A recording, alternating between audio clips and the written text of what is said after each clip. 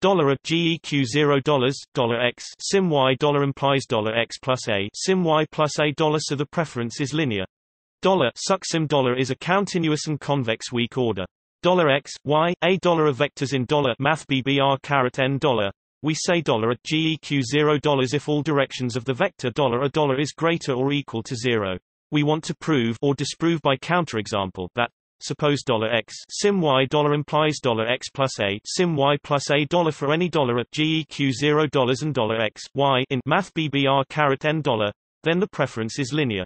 One definition of linear preference is that dollar $X sim Y dollar implies dollar $X plus A sim Y plus A dollar for any dollar $X, Y, A dollar. This is not true. Let $n equals $1 and define $U x equals min x $0. Let $suc sim dollar be the preference relation represented by $U dollar.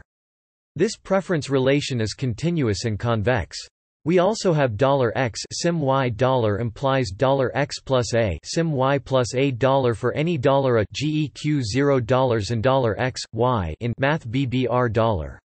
But let $x equals $0, $y equals $1, and $a equals -$1. Then $x sim Y dollar, but $y plus A equals 0 succ -1 equals x plus A dollar, thus $x plus A nsim Y plus A dollar and $suc sim dollar is not linear.